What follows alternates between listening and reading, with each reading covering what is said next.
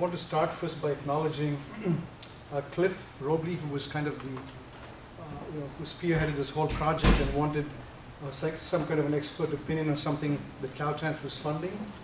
The Caltrans funded project was actually at Georgia Tech. Reggie was initially at Georgia Tech. He's now moved on to Rice, so I've listed him here at Rice University. But it's really a large group of people at Georgia Tech who looked at a fairly extensive database of bridge column experiments and trying to come up with some data from that. And so, like I said, so this project is funded by Caltrans, and then what Cliff, who actually managed this project, wanted was some kind of an expert opinion on some of the capacity models, as we call them, for these bridge components.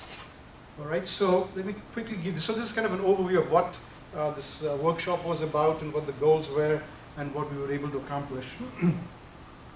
So, I don't know, I guess most of you know about shakecast, and so really the effort here, I think, is to come up with the next generation of bridge system fragility functions. And so here you're looking both at demand models, all right, and also capacity limit states. Okay, so this is kind of the focus of what this particular workshop was on. It was about capacity limit state models that could be used. And so, yes, I'm going to go over the workshop itself. And so just talking quickly about shakecast for those of you who are probably not that familiar with.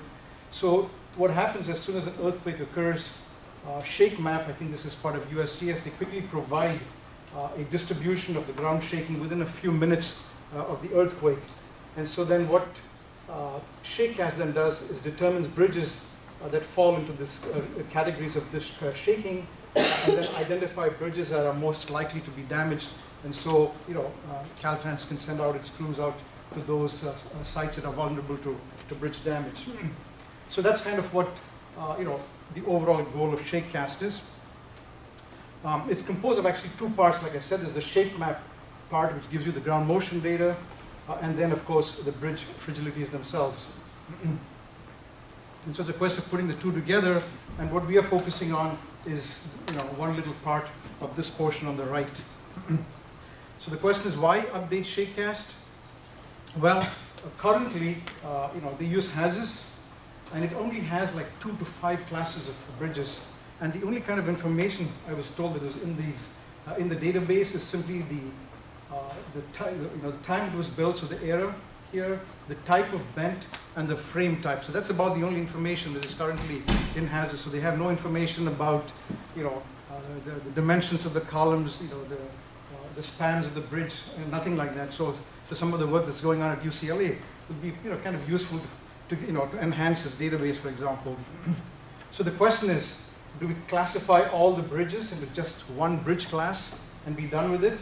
Or, we assume that each bridge has its own fragility, which means you have 24 or 25,000 different models.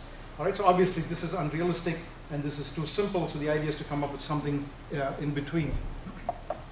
All right, so in terms of the overall project that Georgia Tech was involved in, as you can see, there are these 7 phases here, starting with the ground motions, the bridge, simulating the bridge models themselves, coming up with final element models of the bridges, and then coming up with the responsiveness bridge components, and eventually coming up with your probabilistic demand models. And then here is where you want the component capacity limit states, and finally to come up with your fragilities. And so, like I said, the workshop focused on just this one little piece of this larger project in terms of identifying whether the capacity limit states, which in this case was defined to deformation capacities, whether they were reasonable or not. Right, so CCLS is the component capacity limit states. And so, like I said here in the beginning, so what Georgia Tech did was to assemble this fairly large database of column tests from the literature and come up with these limit state definitions. All right, and then to come up with a model to map. When I use the word limit states here, they're essentially deformation limit states, to damage states. All right, and then so here's where the workshop comes in, is to assemble a panel of experts to review this process data and to recommend some of these model values. All right, And then after the workshop, the task ongoing is to re-examine the original model values and see, and the damage states, and to see how we can update them based on the recommendations of the panel. Okay, so the next step really is to conduct a brand new survey and to kind of finalize these capacity limit states for shakecast. All right, so a little bit more about the database itself. So these are selected column tests, primarily from the US and some from New Zealand. And again, I think you saw some of this in the UCLA presentation. The columns were grouped into 3 different design code errors and 3 failure modes. So we had flexure, shear, and in some of the older columns you'll see that, we also had something called a lap splice failure, because they used to lap the longitudinal reinforcement right at the base. And so these are like some extremely old columns. And so the decision was made at some point, I guess, along the project, that displacement ductility would be used as the primary measure for establishing these limit states. And so again, like I said, so based on the literature review, they came up with these limit states, and they then tried to map them onto predefined damage states. So quickly about the columns themselves. So what Caltrans did was to take some, typical drawings that they have of some of these bridges, and classify them, like I said, into errors based on the transverse, reinforcement spacing, the amount of transverse reinforcement, and like I said, in some cases we even had lap splices at the base. All right. The error 2, which is the next, time period, like was already mentioned, post San Fernando, but pre Loma Prieta, you can see there's more transverse reinforcement in these columns. And finally, the third, so-called the modern era, where you would probably see much more well-detailed columns and a lot more transverse reinforcement. So these are the 3, broad groups of in which the columns were classified. And like I said, also we had 3 or 4 different failure modes. Quickly here, so these are the damage states, starting all the way from CDST01. So you'll see all these numbers. So these are the primary damage states, and the ones that you see in between are the intermediate states. So there's a whole bunch of these damage states, and here you will see some description of what these damage states mean, all the way from the appearance of visible flexural cracks to spalling, exposed core, buckling, all the way. So this is an example of, I think this is just the flexural damage state. There was a similar one for shear as well. All right. So the job was then to look at the experimental database, look at the ductility in this case, or the deformation limits, and see where to place these different damage states and rather compare the damage states with the limit states. So one of the additional things that was defined in the project was something called design failure. Again, this is a term that Cliff came up with. Most tests are typically stopped at a certain point. You rarely take a test in the laboratory all the way to collapse. And so one of the typical standards that we use is to stop a test when the lateral capacity dropped to about 80% of the peak. And so that was then defined as something called design failure. So the idea here is that beyond this, most columns probably still have some reserve capacity, and HAZs, for example, requires a collapse limit state, which means they also want a damage state almost at near collapse. And so that is typically not captured in an experimental test. So, like I said, so what they did was look at this large database, establish the design code error based on the details in the specimen, like the reinforcement data, the transverse reinforcement, and so on. And so they assigned it to a certain design error. Then they found, they had to define something called the idealized yield displacement, because remember, like I said, they used ductility as a measure for these limit states. And so to get a proper measure of ductility, they needed to define a yield displacement in a standard way so that they could apply them to all the tests in the database. All right? And then to find the displacements corresponding to the different limit state thresholds which map these damage states. And also to identify the so-called failure point, which, like I said, is the 80% of the peak capacity, which is really not collapse, but something that is typically defined as a design failure. And so for each of these damage states to then compute the ductility values. So in all, like I said, we had 3 errors. We had flexural failure modes in all of them, shear failure modes in all of them, and only in the earlier error they also had a lapsed splice failure mode as well. All right. So the typical data that was provided. So what we did then was to assemble. So this is part of the task that I was involved in, is to assemble a group of people to look at this data and to see if the initial effort of Caltrans to classify these these limit states with the damage states was reasonable or not. So the data provided to the panelists included the raw data for all the columns, and as you can see, you have all the information that was taken from the from the experiments, and then we provided them these mapped damage states. So as you can see here, you have CDST01, so that's the earliest damage state, all the way to design failure. All right, and there was some in which there was no test data, so they were essentially blank. All right, and so we filled some of these numbers in, and like I said, and so we had these damage states and the corresponding ductility values, for each of those columns for each of those errors. All right, so this is a fairly large undertaking, and so the panelists, I guess, had a lot of information. So what we did was to further process some of this this information.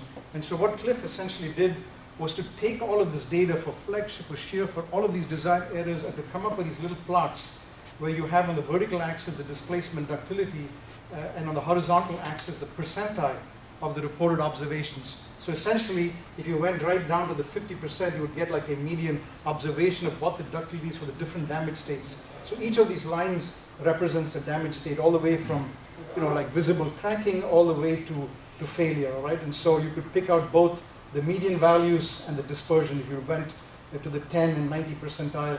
Okay, those were the target values that we wanted the panelists to come up with. We wanted them to estimate, based on the data provided to them, what would be their best estimate of the median capacity, as well as the 10 and 90 percentile, to give you a sense of the dispersion in the experimental data. And as you can see, it's, in the lower damage states, the dispersion is not all that much, but as you go into the higher damage states, you get a fairly large dispersion.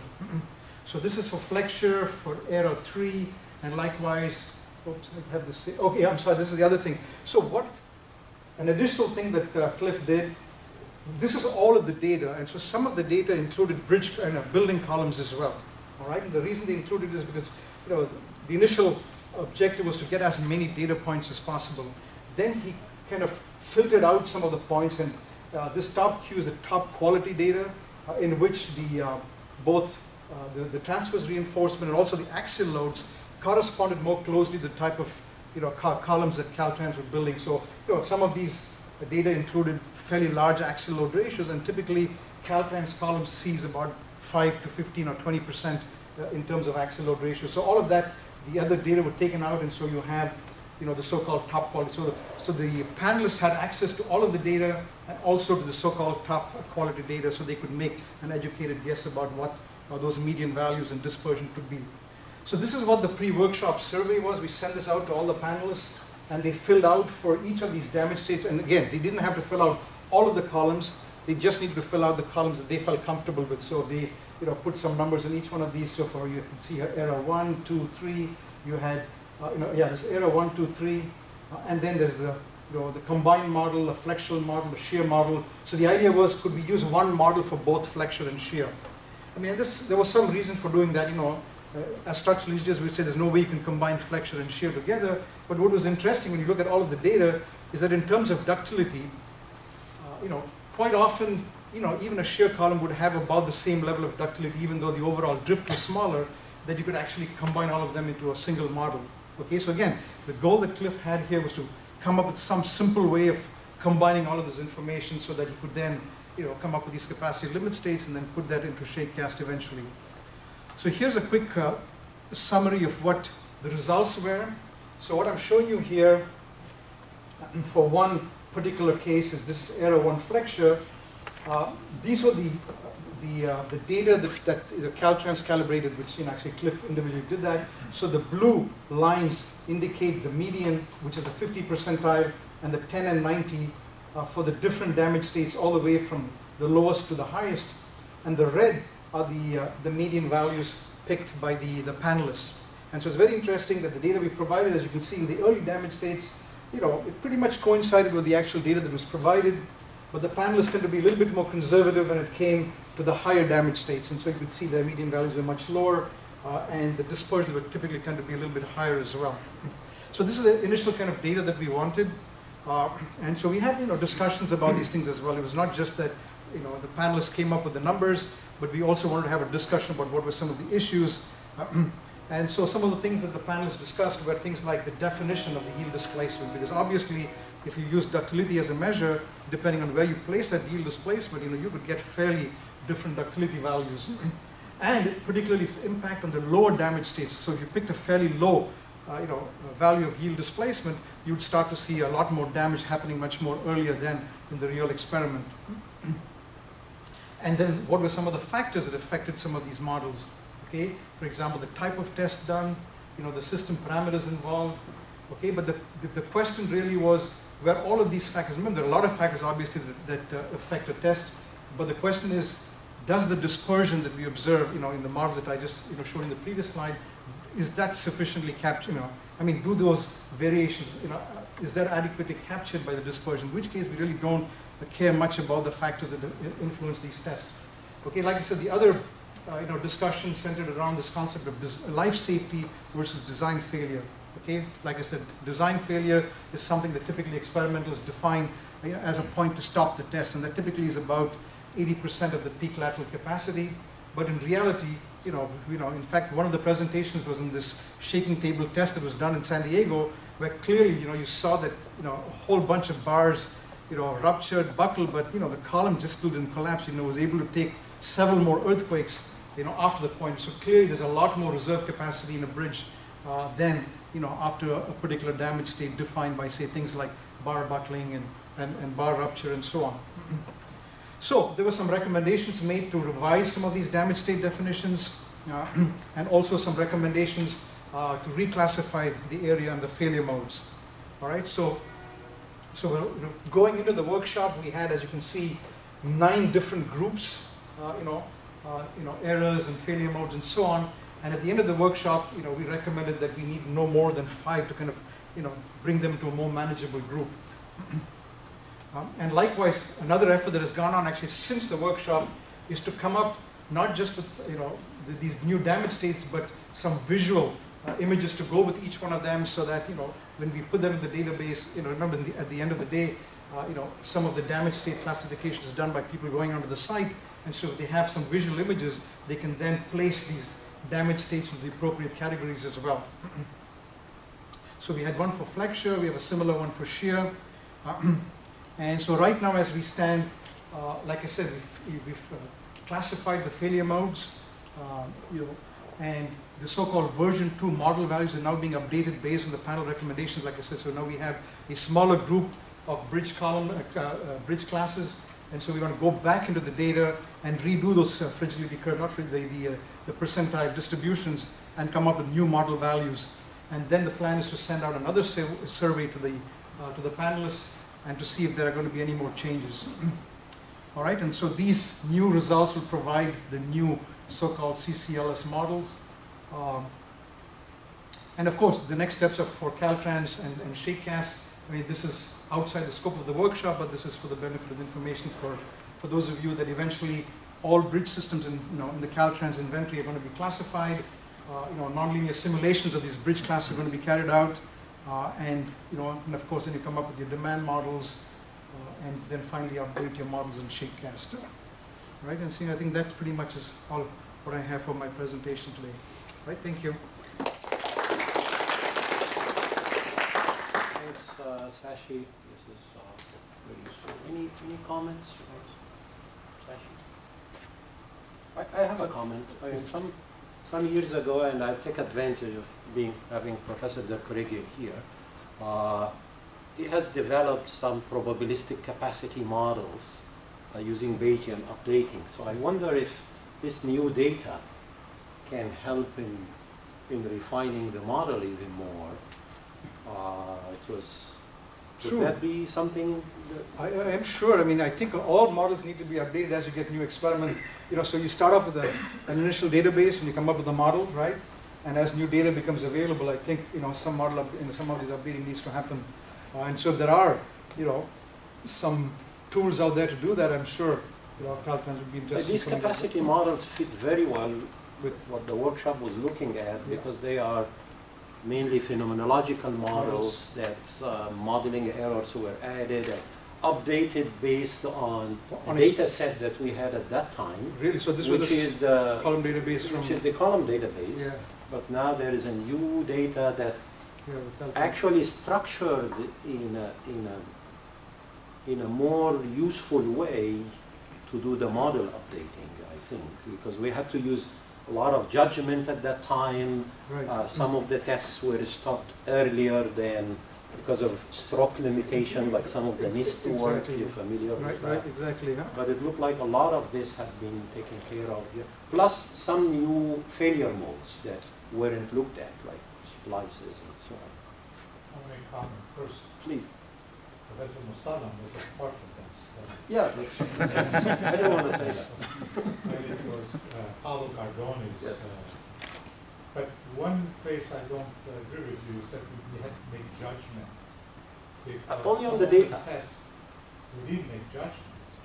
If the test did not go all the way to failure, we Censored it. we properly interpreted that. You see, that's why I said you let. Yeah, so it was not a judgment, it was a mathematical description of not having reached failure. Yeah, peaceful. All right. So you only And I had... think this is a very good idea that in light of, these were for bridge columns. Yeah. Right, so this is also all bridge columns only, yeah? And so, in fact, it might be quite interesting to see Okay.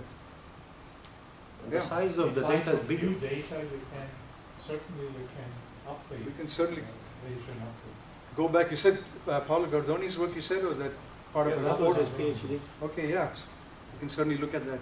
Look the cheer and flexion. Yes, Sylvia? I was talking to Mark Eberhardt a couple of days ago. He's been working on that database Yeah. still. He's still updating it now, it's just on his computer. And so you might want to get in touch with him to really get the latest update, because I know he just keeps adding to it. But We talked to his student in the ERI meeting that was in Portland. Update, yeah. Yeah, it's... I mean, I don't know how much parallel work is going on, but I know that Caltrans did use the PEER database as well. They started, I think, right? I'm not sure if Tom knows how much of the data... You know, I mean, there are a lot of people having their own database. It would be good if we can somehow bring them all together, you know? And I'm sure UCLA can benefit from that database as well. Eh? Okay. Any other comments? Questions? Thank you, Sashi. All right. Well.